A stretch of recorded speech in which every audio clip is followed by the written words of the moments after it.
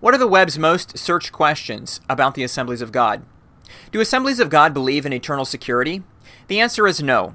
In the Assemblies of God Enrichment Journal, W.E. Nunnally wrote the following: "The Arminian Wesleyan holiness tradition and the Assemblies of God that grew out of it have both historically rejected the belief in eternal security." The official AG website states, "The Assemblies of God has taken a stand against the teaching that God's sovereign will completely overrides man's free will to accept and serve him.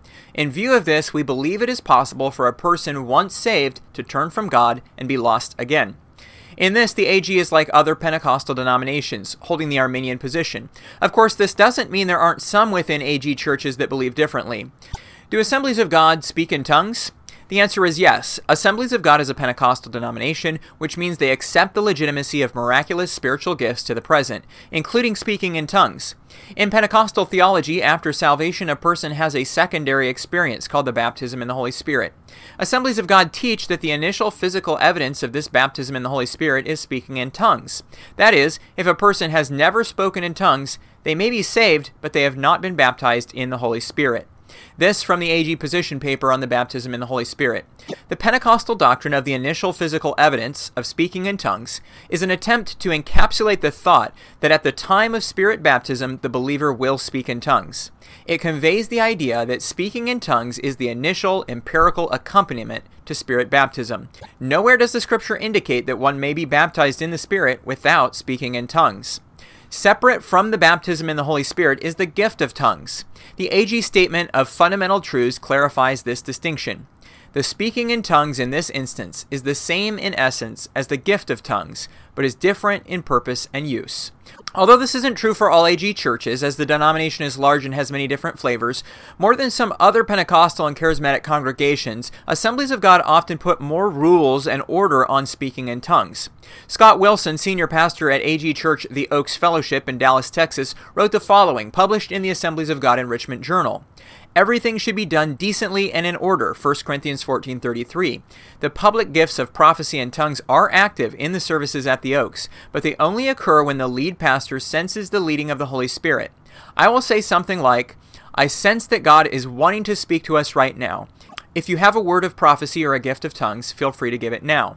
We should know those who labor among us, 1 Thessalonians 5:12. We ask that people who give prophetic messages or who exercise the gift of tongues in one of our corporate gatherings be a member of the church in good standing. Otherwise, they should write it out and give it to the elders. People should be zealous to be used in the gifts so the body of Christ can be edified, and not because they want to be seen or heard. The public gifts are for the edification of the church, not for the messenger, 1 Corinthians 14, verses 5 and 12. The public gift of tongues is given as a sign to unbelievers, 1 Corinthians 14:22 through 25. The gift of tongues is a divine altar call for unbelievers. So at the Oaks, we always give a salvation opportunity after any public gift of tongues.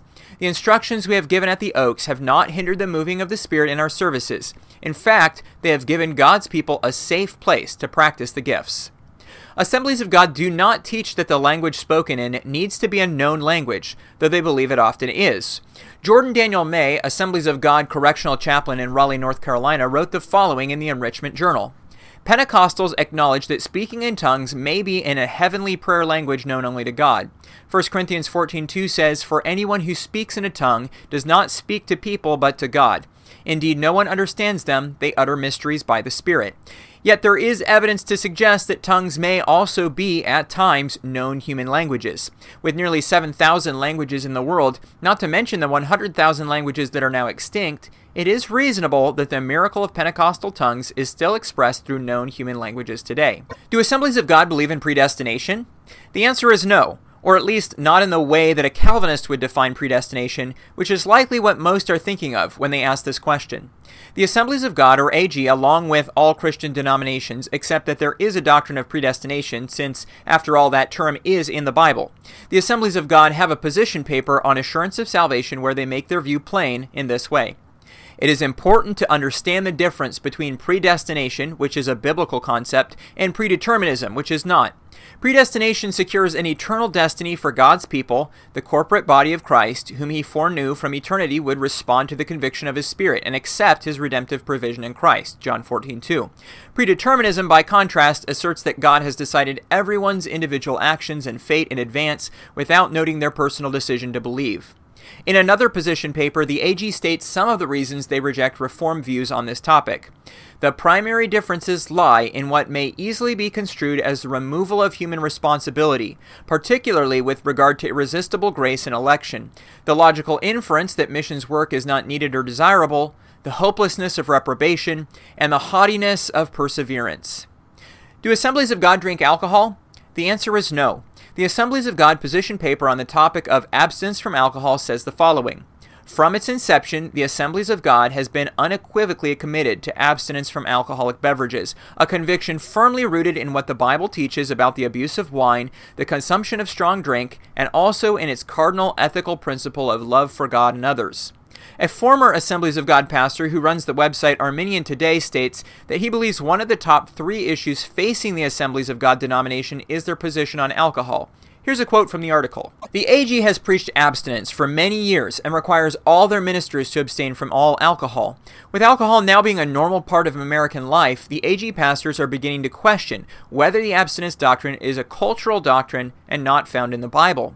Personally, I have long preached against drunkenness, Ephesians 5:18, and I do believe that alcohol is dangerous, but I also don't believe that an airtight case can be made for abstinence.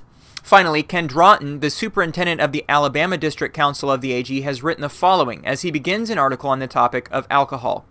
I have felt the pastoral responsibility for some time to address a subject that will undoubtedly be controversial, even though it should not be. There are those in our fellowship who feel we should loosen our stance on alcohol and allow moderate drinking. They say we are mature and we can handle it. Besides, who will it hurt? The glaring problem with this logic is that no one would ever become an alcoholic or get drunk, lose control of the car and kill someone, or beat their wife or children in a drunken rage if they would have never taken that first drink. There is a lot of hermeneutical debate over the words used in the Bible for wine. We may not be able to satisfy everyone because of their particular lenses of interpretation, but the proof of the absolute need for complete abstinence of drinking alcohol is seen from the consequences of its use. Do Assemblies of God believe in the Trinity? The answer is yes. Nearly everyone who claims to be a Christian denomination is Trinitarian. But the reason that this would be asked about the Assemblies of God is because they are a Pentecostal denomination, and the most well-known non-Trinitarian groups that call themselves Christian are the Oneness Pentecostals, who reject the Orthodox view of the Trinity. Most Pentecostals are not so-called Oneness, but Oneness Pentecostals are large in number. The United Pentecostal Church International and the Pentecostal Assemblies of the World are 2 Oneness Pentecostal denominations. Assemblies of God were right in the middle of the controversy of Trinitarian views versus Oneness ones, which reached a peak in the early 1900s. In 1916, the leadership adopted a very firm Trinitarian position as part of their statement of fundamental truths, and this led about 1/3 of their ministers to leave the AG and form other denominations. Since this time, most Oneness Pentecostals and Trinitarian Pentecostals have ceased fellowship and work with each other, and Oneness groups are also often excluded by otherwise ecumenical evangelicals. Oneness Pentecostals typically believe that the name Jesus can be applied to God the Father and that the description of the Godhead as 3 persons is incorrect. The Assemblies of God has addressed the differences. For example, in the Assemblies of God Heritage magazine in spring 1991, they stated, "While the Assemblies of God has continued to view the Oneness teaching on the Godhead as erroneous and heretical, the label of cult is sociologically and theologically undeserved." How do Assemblies of God baptize? Assemblies of God baptize by immersion, and only for believers, not infants. The following is stated in the AG Statement of Fundamental Truths. The ordinance of baptism by immersion is commanded by the Scriptures. All who repent and believe on Christ as Savior and Lord are to be baptized. Thus they declare to the world that they have died with Christ and that they also have been raised with him to walk in newness of life. Ken Horn, former editor of the AG magazine, The Pentecostal Evangel, wrote the following in that magazine. Water baptism is by immersion. The Greek baptizo always means to dip or immerse. Immersion also best portrays death and resurrection. The element, water, portrays spiritual washing. The following is a quote from an article formerly posted on the AG website, annotated to say that it reflects commonly held beliefs based on Scripture which have been endorsed by the Church's Commission on Doctrinal Purity and the Executive Presbytery. According to the Bible, everyone, adult or child, who recognizes his or her need of a Savior and then repents and believes in Christ should be baptized. Acts 2:38 and 41, 8:36 through 38. But in the Scripture, there is no record of infants or very young children being baptized. This is because they are not yet able to understand the need of a Savior. Additionally, the AG position is that water baptism does not save in itself. It is a symbol or figure. What do Assemblies of God believe about salvation? Assemblies of God views on salvation are very similar to evangelical Christian beliefs. The main notable distinction is the evangelical position typically views the indwelling of the Holy Spirit, which takes place at salvation, to be synonymous with the baptism of the Holy Spirit, whereas the Assemblies of God, as a Pentecostal denomination, believes in a second separate baptism of the Holy Spirit above and beyond the Holy Spirit's indwelling at salvation. This baptism is not viewed as requirement for salvation, as was stated in an article in the Pentecostal Evangel. Receiving eternal life does not depend on being baptized in the Holy Spirit, for salvation is by grace through faith. It is a gift purchased for us by Christ when he was crucified. All we have to do is accept the gift. Just as the repentant thief on the cross next to Jesus was assured of entering paradise that very day, we too are assured a place in heaven with the Father if we believe in Jesus Christ. It is most unfortunate that some have said, unless you have spoken in tongues, you will not go to heaven. This is contrary to the Scriptures. Otherwise, they believe that salvation is necessary, that salvation only comes through Christ, that it takes place by faith and calling on the name of the Lord, and that any person can be saved.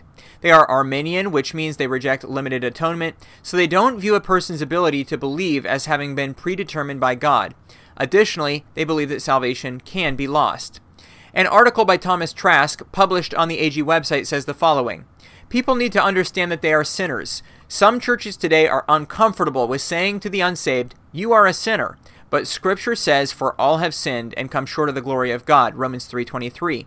People cannot know Jesus Christ as their Lord and Savior until they first realize they are sinners and that their sin separates them from God.